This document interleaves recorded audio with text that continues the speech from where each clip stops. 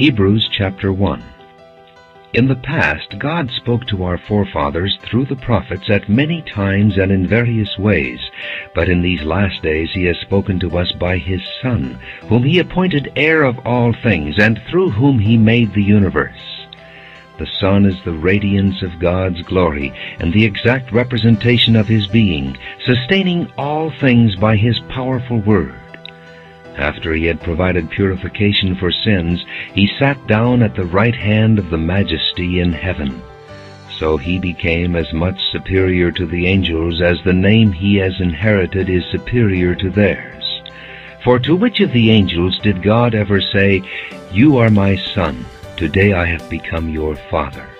Or again, "I will be his Father, and he will be my Son"? And again, when God brings His firstborn into the world, He says, "Let all God's angels worship Him." In speaking of the angels, He says, "He makes His angels winds, His servants flames of fire." But about the Son He says, "Your throne, O God, will last forever and ever, and righteousness will be the scepter of your kingdom. You have loved righteousness and hated wickedness. Therefore God, your God, has set you above your companions by anointing you with the oil of joy." He also says, "In the beginning, O Lord, you laid the foundations of the earth, and the heavens are the work of your hands. They will perish, but you remain. They will all wear out like a garment. You will roll them up like a robe. Like a garment they will be changed. But you remain the same, and your years will never end." To which of the angels did God ever say, "Sit at my right hand until I make your enemies a footstool for your feet"? Are not all angels ministering spirits sent to serve those who will inherit salvation? Hebrews chapter 2. We must pay more careful attention, therefore, to what we have heard, so that we do not drift away.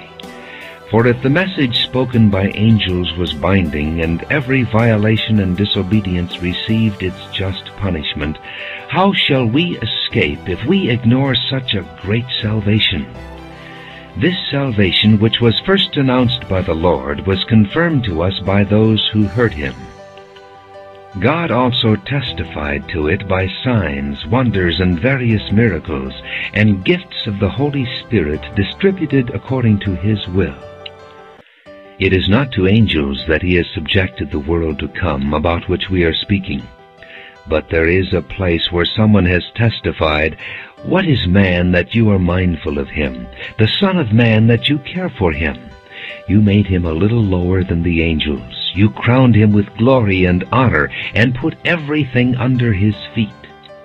In putting everything under Him, God left nothing that is not subject to Him. Yet at present we do not see everything subject to Him. But we see Jesus, who was made a little lower than the angels, now crowned with glory and honor, because He suffered death, so that by the grace of God He might taste death for everyone. In bringing many sons to glory, it was fitting that God, for whom and through whom everything exists, should make the author of their salvation perfect through suffering. Both the one who makes men holy and those who are made holy are of the same family. So Jesus is not ashamed to call them brothers. He says, "I will declare your name to my brothers. In the presence of the congregation I will sing your praises." And again, "I will put my trust in Him." And again He says, "Here am I, and the children God has given me." Since the children have flesh and blood, He too shared in their humanity, so that by His death He might destroy him who holds the power of death, that is, the devil, and free those who all their lives were held in slavery by their fear of death. For surely it is not angels He helps, but Abraham's descendants. For this reason He had to be made like His brothers in every way, in order that He might become a merciful and faithful high priest in service to God, and that He might make atonement for the sins of the people.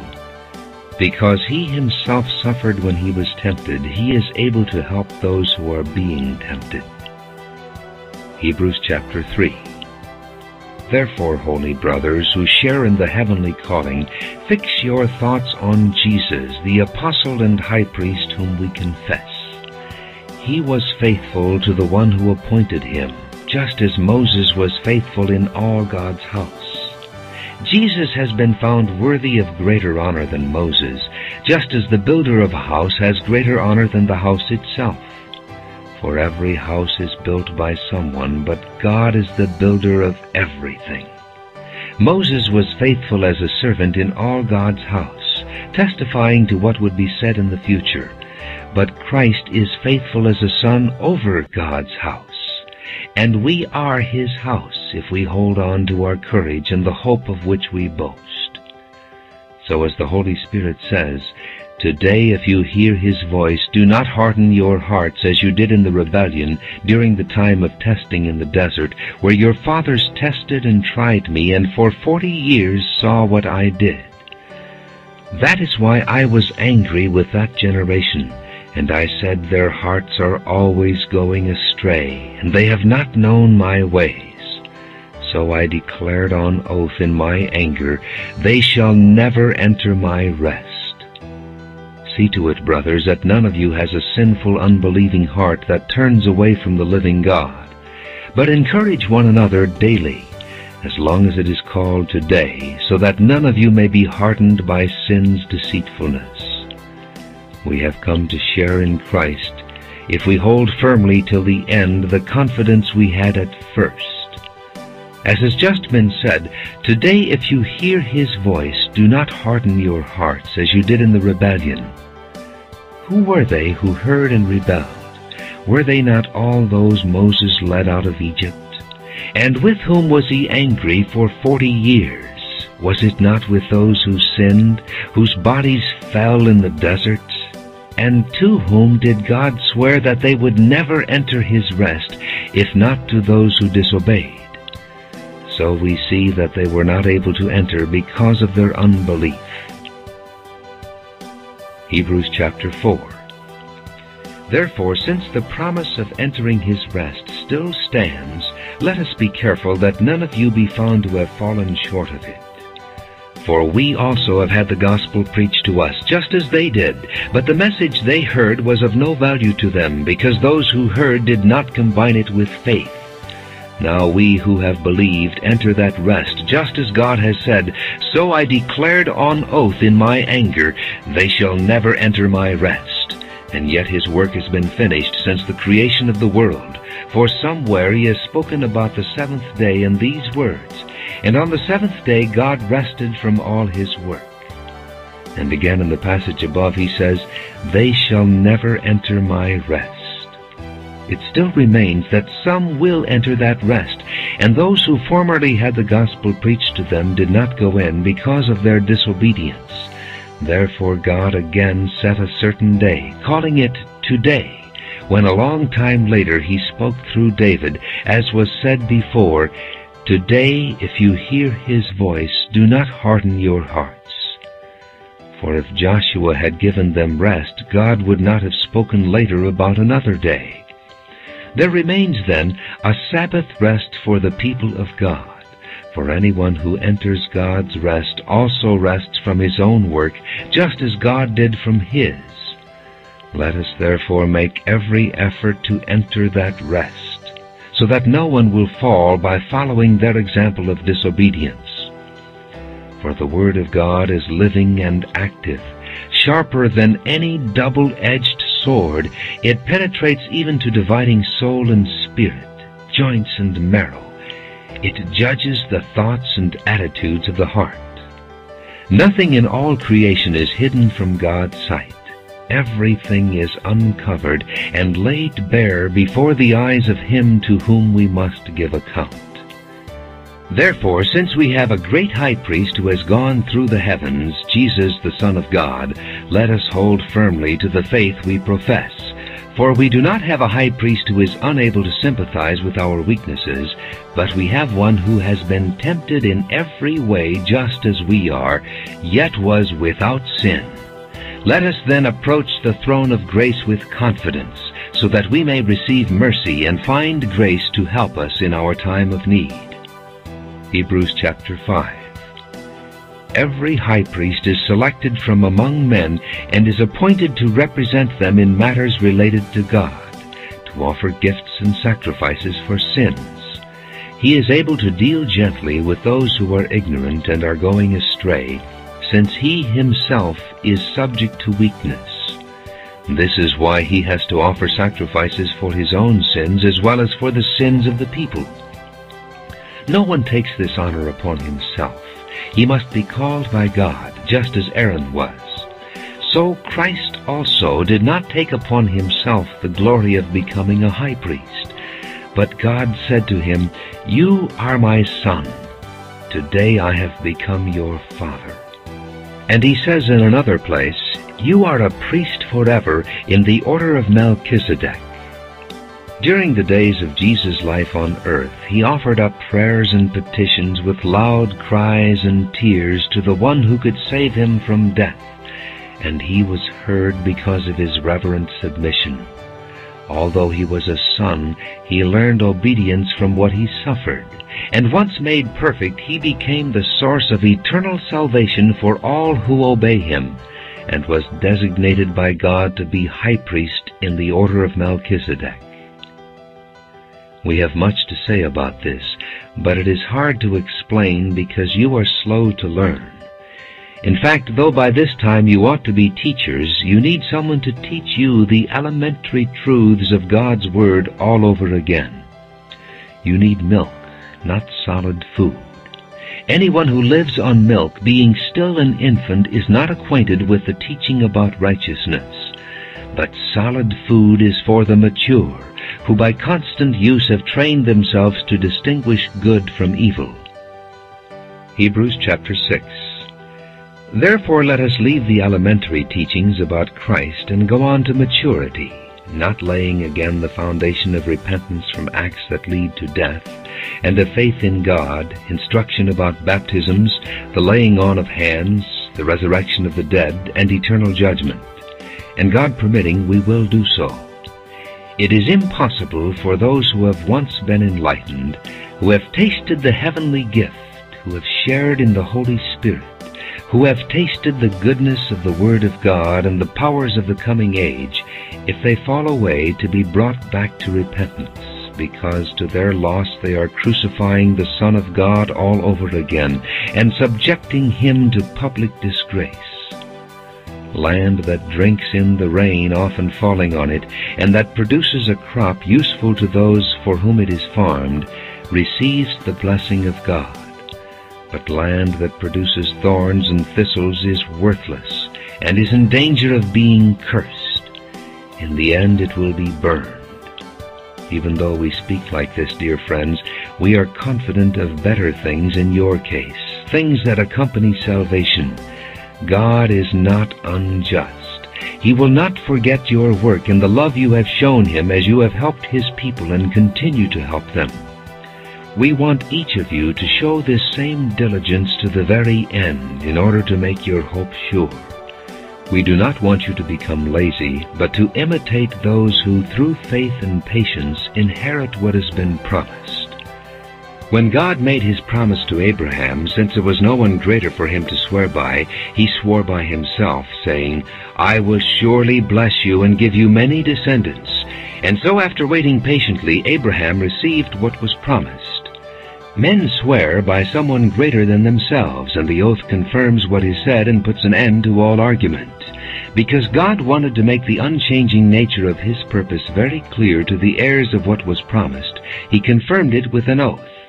God did this so that by two unchangeable things in which it is impossible for God to lie, we who have fled to take hold of the hope offered to us may be greatly encouraged. We have this hope as an anchor for the soul, firm and secure. It enters the inner sanctuary behind the curtain, where Jesus, who went before us, has entered on our behalf. He has become a high priest forever in the order of Melchizedek. Hebrews chapter 7. This Melchizedek was king of Salem and priest of God Most High. He met Abraham returning from the defeat of the kings and blessed him, and Abraham gave him 1/10 of everything. First, his name means King of Righteousness. Then also King of Salem means King of Peace. Without father or mother, without genealogy, without beginning of days or end of life, like the Son of God, he remains a priest forever. Just think how great he was. Even the patriarch Abraham gave him a tenth of the plunder. Now the law requires the descendants of Levi who become priests to collect a tenth from the people, that is, their brothers, even though their brothers are descended from Abraham. This man, however, did not trace his descent from Levi, yet he collected a tenth from Abraham and blessed him who had the promises. And without doubt the lesser person is blessed by the greater. In the one case, the tenth is collected by men who die, but in the other case by him who is declared to be living. One might even say that Levi, who collects the tenth, paid the tenth through Abraham, because when Melchizedek met Abraham, Levi was still in the body of his ancestor. If perfection could have been attained through the Levitical priesthood, for on the basis of it the law was given to the people, why was there still need for another priest to come, one in the order of Melchizedek, not in the order of Aaron? For when there is a change of the priesthood, there must also be a change of the law.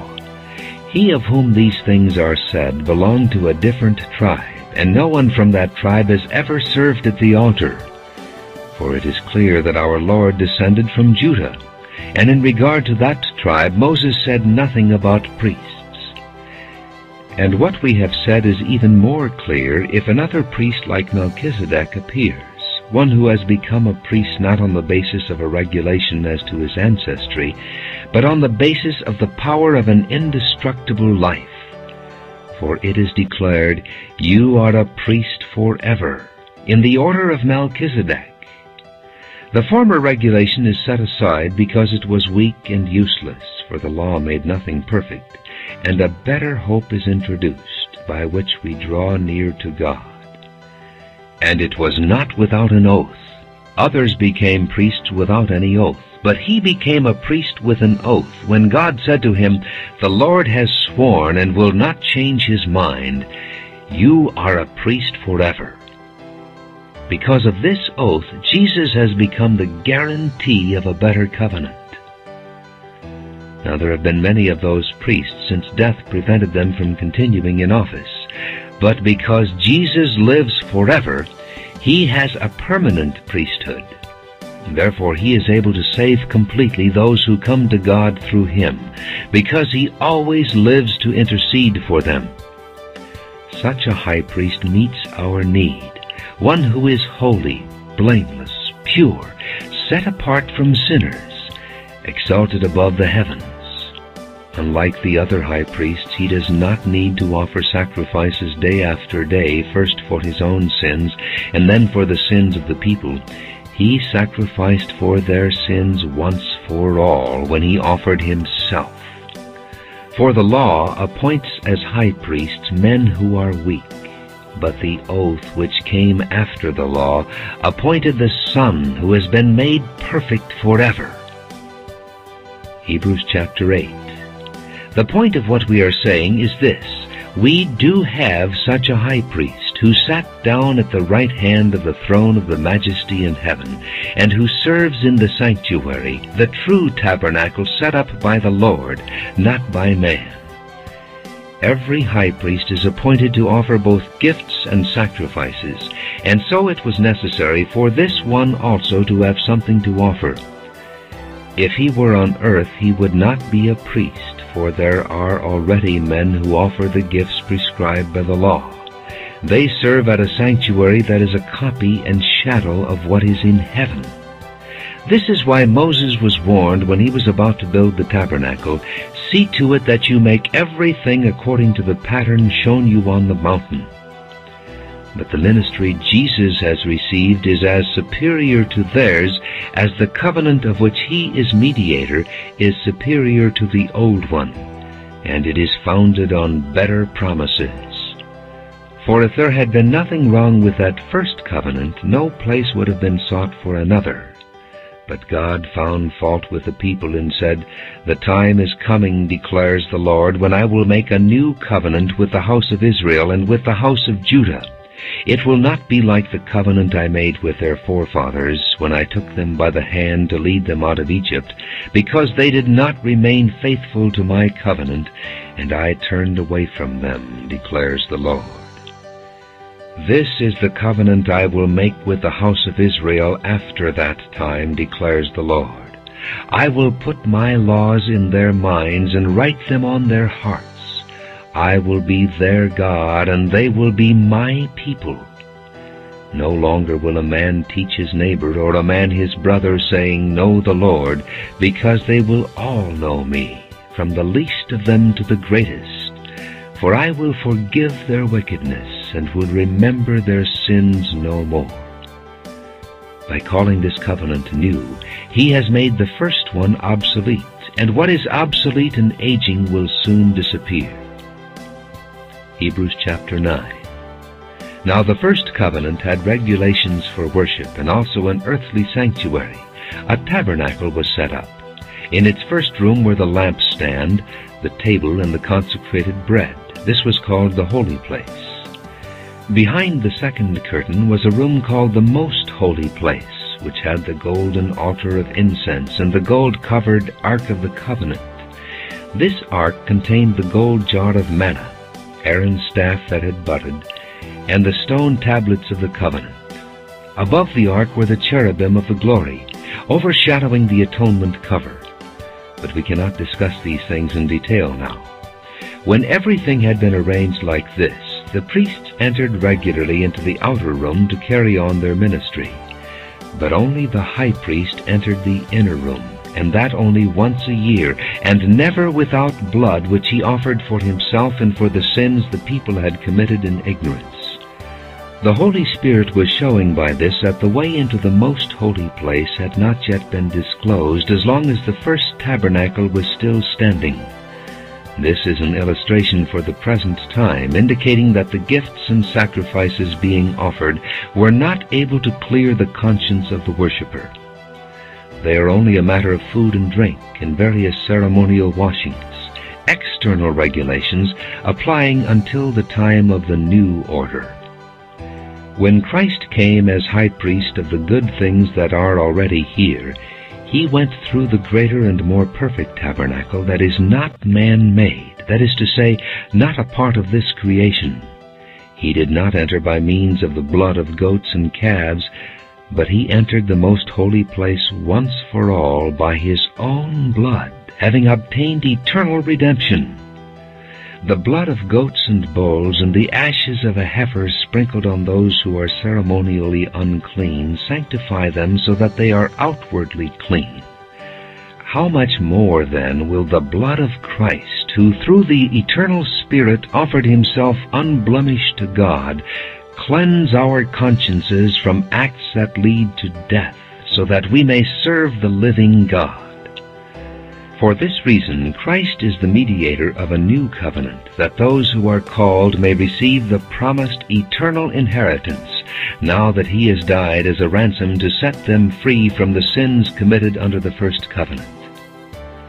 In the case of a will, it is necessary to prove the death of the one who made it, because a will is in force only when somebody has died. It never takes effect while the one who made it is living. This is why even the first covenant was not put into effect without blood. When Moses had proclaimed every commandment of the law to all the people, he took the blood of calves together with water, scarlet wool, and branches of hyssop, and sprinkled the scroll and all the people. He said, This is the blood of the covenant which God has commanded you to keep. In the same way he sprinkled with the blood both the tabernacle and everything used in its ceremonies.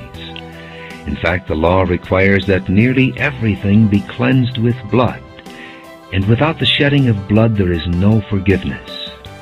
It was necessary, then, for the copies of the heavenly things to be purified with these sacrifices, but the heavenly things themselves with better sacrifices than these. For Christ did not enter a man-made sanctuary that was only a copy of the true one. He entered heaven itself, now to appear for us in God's presence.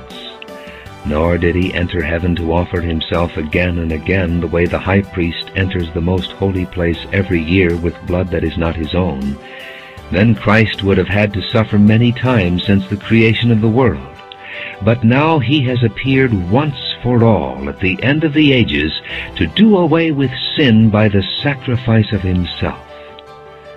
Just as man is destined to die once and after that to face judgment, so Christ was sacrificed once to take away the sins of many people, and he will appear a second time, not to bear sin, but to bring salvation to those who are waiting for him.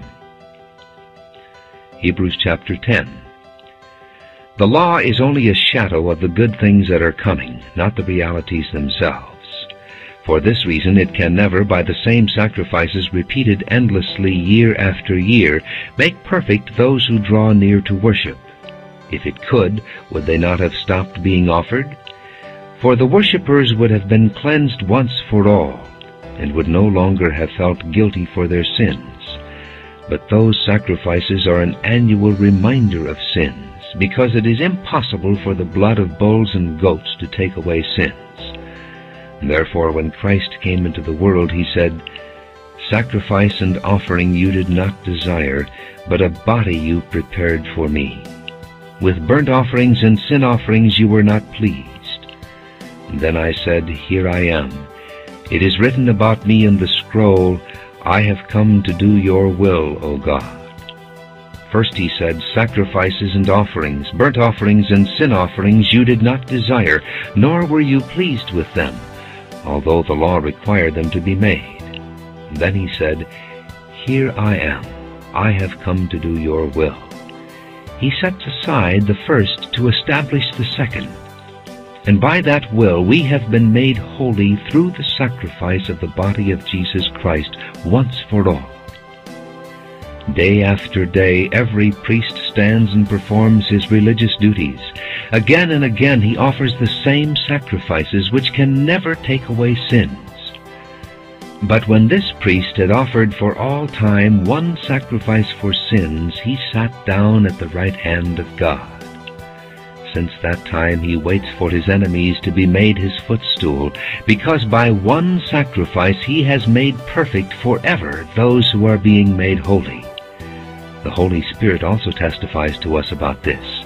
First he says, "This is the covenant I will make with them after that time, says the Lord. I will put my laws in their hearts, and I will write them on their minds." Then he adds, "Their sins and lawless acts I will remember no more." And where these have been forgiven, there is no longer any sacrifice for sin. Therefore, brothers, since we have confidence to enter the most holy place by the blood of Jesus, by a new and living way opened for us through the curtain, that is, his body, and since we have a great priest over the house of God, let us draw near to God with a sincere heart in full assurance of faith, having our hearts sprinkled to cleanse us from a guilty conscience, and having our bodies washed with pure water. Let us hold unswervingly to the hope we profess, for he who promised is faithful. And let us consider how we may spur one another on toward love and good deeds. Let us not give up meeting together, as some are in the habit of doing, but let us encourage one another, and all the more as you see the day approaching. If we deliberately keep on sinning after we have received the knowledge of the truth, no sacrifice for sins is left, but only a fearful expectation of judgment and of raging fire that will consume the enemies of God. Anyone who rejected the law of Moses died without mercy on the testimony of 2 or 3 witnesses. How much more severely do you think a man deserves to be punished who has trampled the Son of God underfoot, who has treated as an unholy thing the blood of the covenant that sanctified him, and who has insulted the Spirit of grace? For we know him who said, "It is mine to avenge, I will repay." And again, "The Lord will judge his people." It is a dreadful thing to fall into the hands of the living God. Remember those earlier days after you had received the light, when you stood your ground in a great contest in the face of suffering. Sometimes you were publicly exposed to insult and persecution. At other times you stood side by side with those who were so treated. You sympathized with those in prison and joyfully accepted the confiscation of your property, because you knew that you yourselves had better and lasting possessions. So do not throw away your confidence. It will be richly rewarded. You need to persevere so that when you have done the will of God, you will receive what He has promised. For in just a very little while, He who is coming will come and will not delay. But my righteous one will live by faith, and if he shrinks back, I will not be pleased with him. But we are not of those who shrink back and are destroyed, but of those who believe and are saved. Hebrews chapter 11. Now faith is being sure of what we hope for, and certain of what we do not see. This is what the ancients were commended for. By faith we understand that the universe was formed at God's command, so that what is seen was not made out of what was visible. By faith Abel offered God a better sacrifice than Cain did. By faith he was commended as a righteous man when God spoke well of his offerings, and by faith he still speaks, even though he is dead. By faith Enoch was taken from this life, so that he did not experience death. He could not be found, because God had taken him away. For before he was taken, he was commended as one who pleased God. And without faith it is impossible to please God, because anyone who comes to him must believe that he exists, and that he rewards those who earnestly seek him. By faith Noah, when warned about things not yet seen, in holy fear built an ark to save his family. By his faith he condemned the world and became heir of the righteousness that comes by faith. By faith Abraham, when called to go to a place he would later receive as his inheritance, obeyed and went, even though he did not know where he was going. By faith he made his home in the promised land like a stranger in a foreign country. He lived in tents, as did Isaac and Jacob, who were heirs with him of the same promise. For he was looking forward to the city with foundations, whose architect and builder is God.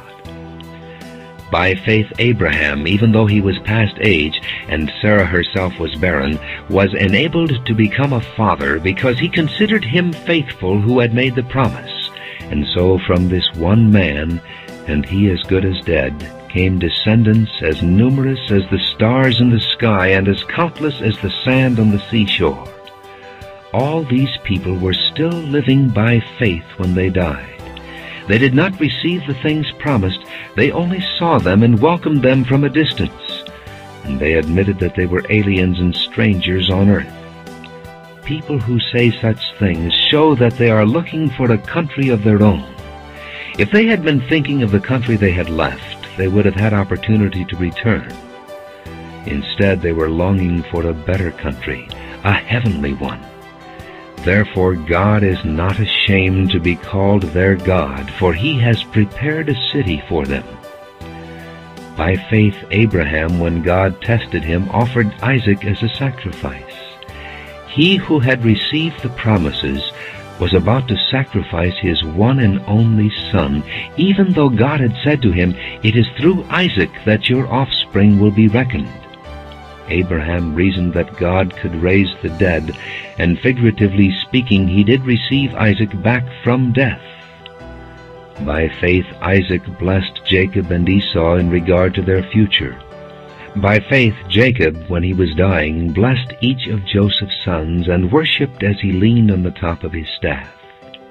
By faith Joseph, when his end was near, spoke about the exodus of the Israelites from Egypt and gave instructions about his bones. By faith Moses' parents hid him for 3 months after he was born, because they saw he was no ordinary child, and they were not afraid of the king's edict.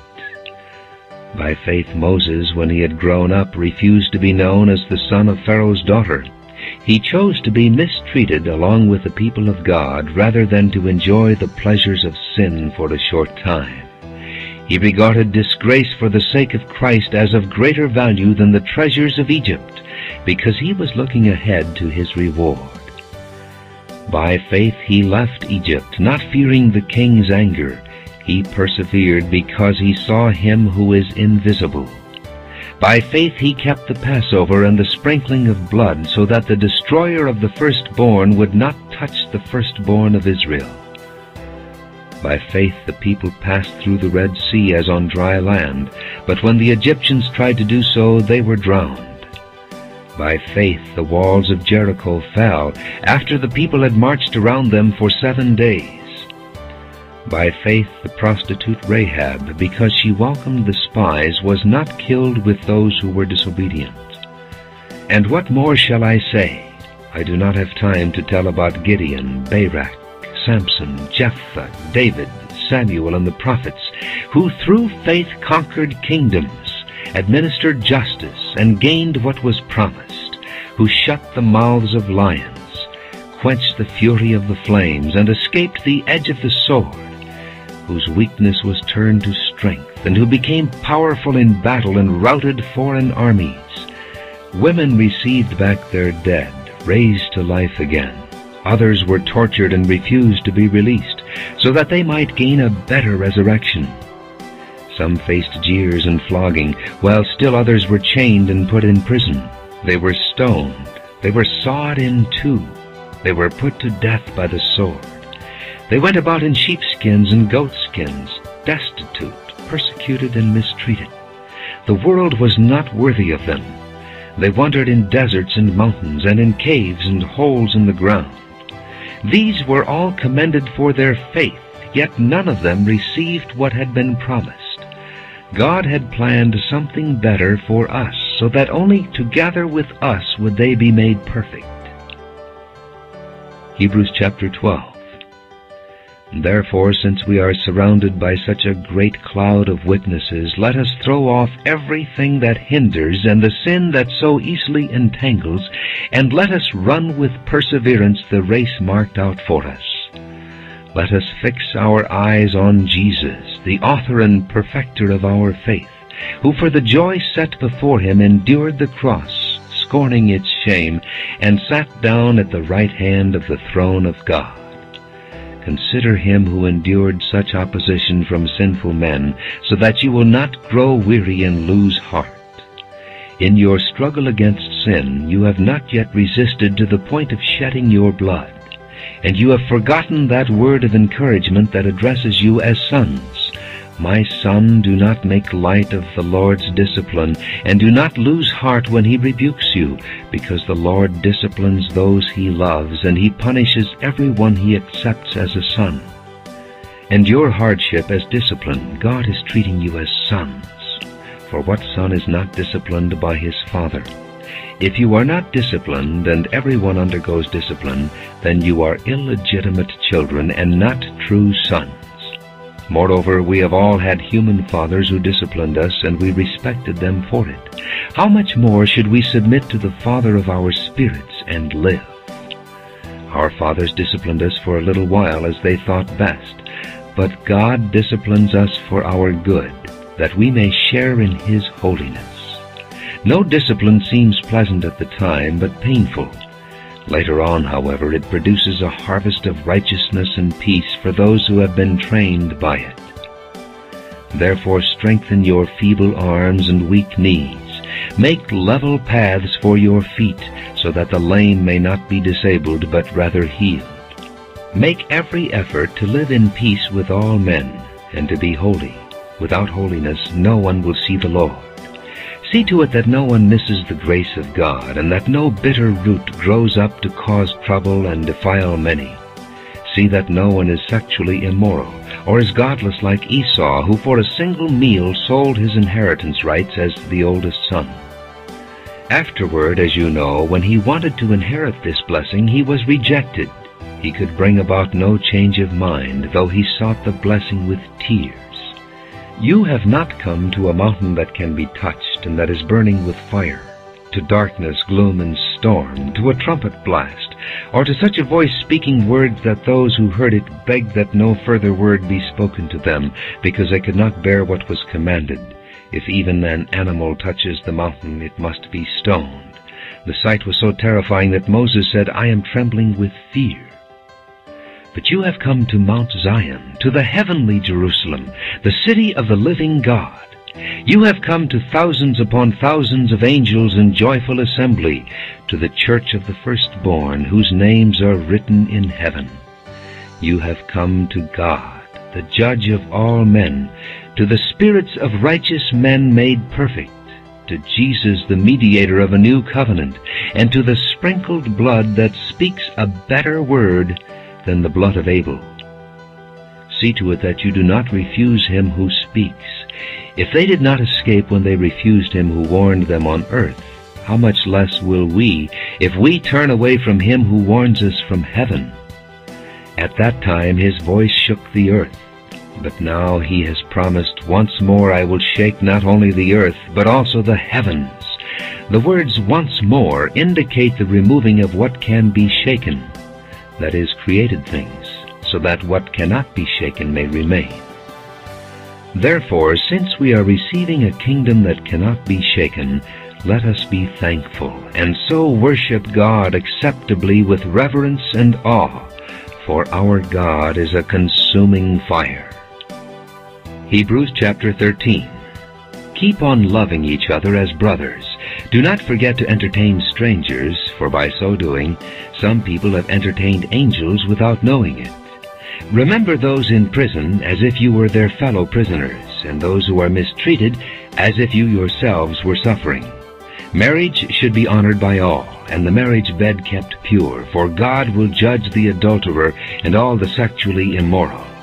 Keep your lives free from the love of money, and be content with what you have, because God has said, "Never will I leave you, never will I forsake you." So we say with confidence, "The Lord is my helper. I will not be afraid. What can man do to me?" Remember your leaders who spoke the word of God to you. Consider the outcome of their way of life and imitate their faith. Jesus Christ is the same yesterday and today and forever. Do not be carried away by all kinds of strange teachings. It is good for our hearts to be strengthened by grace, not by ceremonial foods, which are of no value to those who eat them. We have an altar from which those who minister at the tabernacle have no right to eat. The high priest carries the blood of animals into the most holy place as a sin offering, but the bodies are burned outside the camp. And so Jesus also suffered outside the city gate to make the people holy through his own blood. Let us then go to him outside the camp, bearing the disgrace he bore. For here we do not have an enduring city, but are looking for the city that is to come. Through Jesus, therefore, let us continually offer to God a sacrifice of praise, the fruit of lips that confess his name. And do not forget to do good and to share with others, for with such sacrifices God is pleased. Obey your leaders and submit to their authority. They keep watch over you as men who must give an account. Obey them so that their work will be a joy, not a burden, for that would be of no advantage to you. Pray for us. We are sure that we have a clear conscience and desire to live honorably in every way. I particularly urge you to pray so that I may be restored to you soon. May the God of peace, who through the blood of the eternal covenant brought back from the dead our Lord Jesus, that great shepherd of the sheep, equip you with everything good for doing his will, and may he work in us what is pleasing to him through Jesus Christ, to whom be glory forever and ever. Amen. Brothers, I urge you to bear with my word of exhortation, for I have written you only a short letter. I want you to know that our brother Timothy has been released. If he arrives soon, I will come with him to see you. Greet all your leaders and all God's people. Those from Italy send you their greetings. Grace be with you all.